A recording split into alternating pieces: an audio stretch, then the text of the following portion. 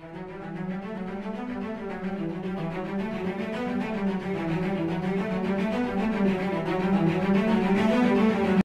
everyone, Silver Steeler here.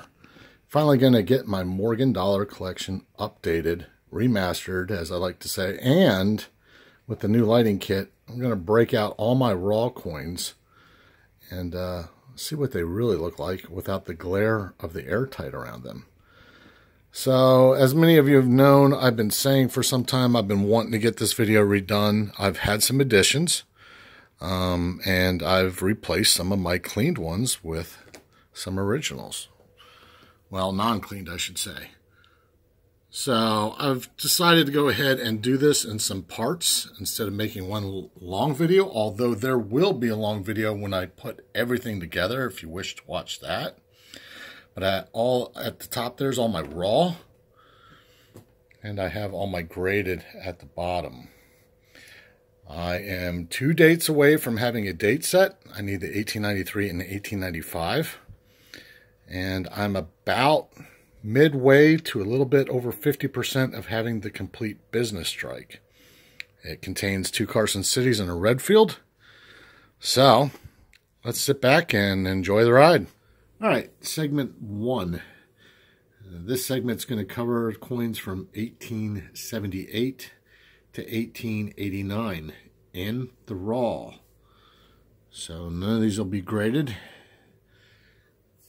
And we'll start off with the 1878 Philadelphia 8-tail feathers.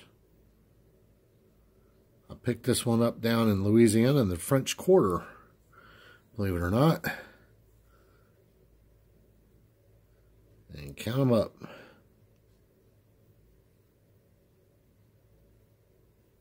8-tail feathers. I don't collect very many of the VAMs, actually any. I just think that this is a significant one to have. There were 749,500 of these minted. So, on to the next Morgan. 1879 Philadelphia. This one's not in very good condition. It's one of the ones that I've got for an upgrade down the road. It's just sort of a hole filler right now. It's not been cleaned. It's just been heavily worn. In that year, they minted 14,806,000. So that's why that 8-tail feather ones that I had just before is really, really a nice coin. Anyway, there's the 1879 Philly. On to the next coin. 1879-0. They minted 2,887,000 of those. And first year for New Orleans minting a Morgan dollar. I consider this one to be an MSBU shape. It's got some nice luster on it.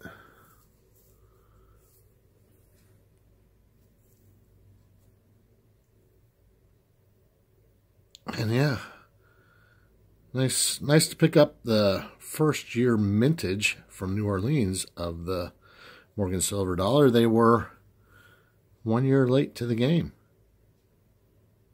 Anyway, I believe this one would grade out. On to the next coin. 1880 Philadelphia. They made 12.6 million of them that year. Quite a few. And another BU example.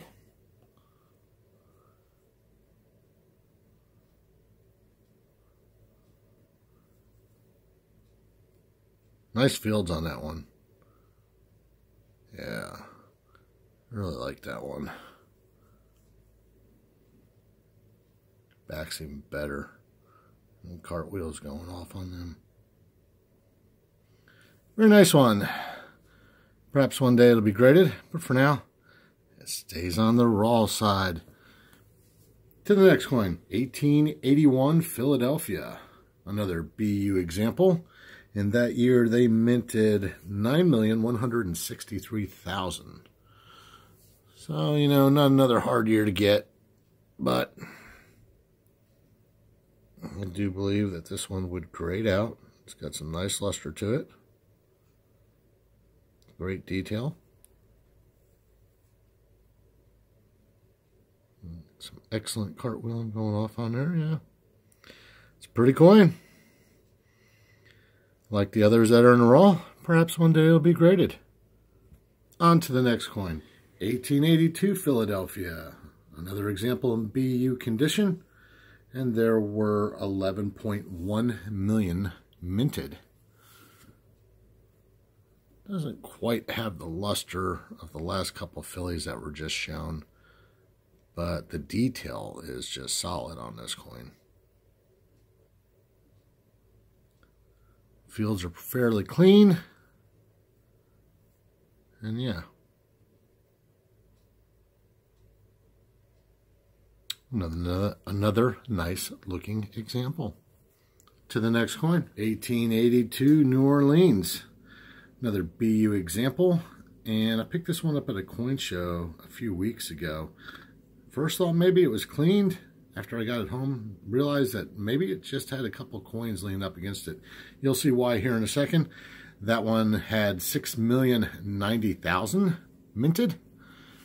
And if you look here, you'll see on the fields in front of her face, and it continues throughout around the whole circumference of the coin, like another coin was laying up against it. Severely bag marks, contact marks, but her face is really, really clean in it. If it wouldn't have been for that coin laying up against the side of it, look at how it's mirrored around the edges. And it's got all that luster it'll have. It just probably keeps it from getting a very, very nice grade because of that ring on that side, and it's absent of it on the reverse. So it's too bad. Probably get a really, really good grade had it not been for that. But probably a 62, 63 with that. That's my take. Nice bold strike for New Orleans. To the next coin. 1883 New Orleans. I give this one an AU condition. There were 8,725,000 minted. I always hear everyone say New Orleans had a hard time with their strikes, or dies weren't as strong. They didn't change them out as often as they should have. So the mint was plagued with all kinds of production issues and problems throughout the year. So whenever you get one of these in a really nice bold strike, it's always a plus. Anyway, there you have it. The 1883 New Orleans. To the next coin. 1884 Philadelphia. Another BU example. They minted 14,070,000 that year.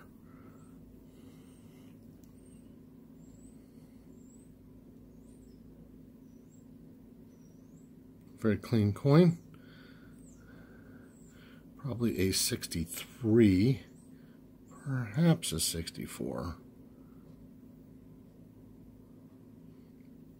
Anyway, another nice example. The 1884 Philadelphia. To the next coin.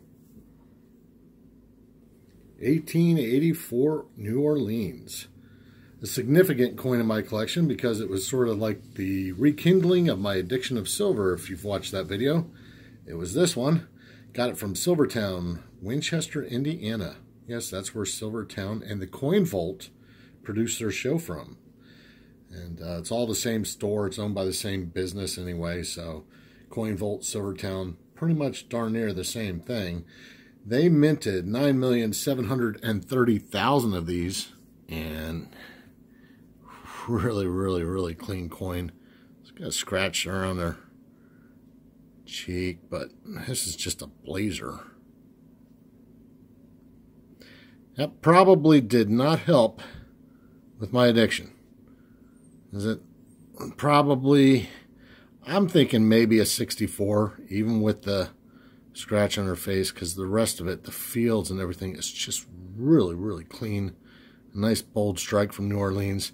There's a lot of these out here. You tend to find when you find the 1884s, you see a lot of New Orleans. A lot of these have survived. So you know, still good to have it in MS64, maybe as low as a 63. Anyway, there's your 1884 New Orleans. To the next coin. 1885 Philadelphia. They minted 17,787,000 that year. Pretty high amount. And I've got this listed for myself as an AU. After giving it another look, I could get an MS61. I think Mrs. Silver Steeler would tend to agree, wouldn't you? Yeah. Yeah, it's really clean. Yeah, it's a very clean coin. Doesn't look like a bad strike either. Uh-oh. Oh, I'd give that better than an AU. Anyway, getting underneath the lights really, really helps you see that. Love it. 1885 Philadelphia. To the next coin. 1885 New Orleans. And that year, New Orleans minted 9,185,000. Little story about this one. That same trip where I got the 8-tail feathers, we also picked up this 1885 New Orleans in New Orleans, the French Quarter, 2 blocks away from the U.S. Mint, which as soon as we purchased that coin, we went to that mint. So this coin from New Orleans has been in the mint again that it was made in. Odd little story. We like it. Who knows, it may have been in that same very room by that press that was there that struck it. We don't know all those details, but it has been back to where it was born once. Call that a BU condition. The 1885 New Orleans. To the next one. 1887 Philadelphia. They minted 20,290,000 of them that year. They made a lot. Wouldn't you know? This is a coin I have that I only believe is in AU condition. Probably picked it up at my LCS for like about, I don't know, 20 bucks. That's what he generally sells them to me all the time for. So finding an upgrade in this is not going to be difficult. Not at all. And I don't have a bad example myself. So, you know, it's on the back burner way down the road. There's your 1887 Philadelphia. To the next one. 1888 Philadelphia. I believe this one is in AU condition. They minted 19,183,000 that year. And this was an upgrade between my last Morgan Dollar Collection vid. The other coin I had was cleaned. This one is not clean, but it's got some, I don't know, boogeration, if I were to call it. And got some nice toning going around the perimeter, but there's a couple spots where, what in the world is going on? And there you see on the back a couple more of the boogerations. Yep, that's what I'm going to stick with. My new term for the day. Still a nice looking specimen. A definite upgrade from the clean one that I had before. So there's your 1888 Philadelphia. To the next coin. 1889 Philadelphia. And that year they minted 21,726,000 of them. One of the highest in that decade. One of the highest in the series. And I do have this one in a BU condition. MS what? I don't know.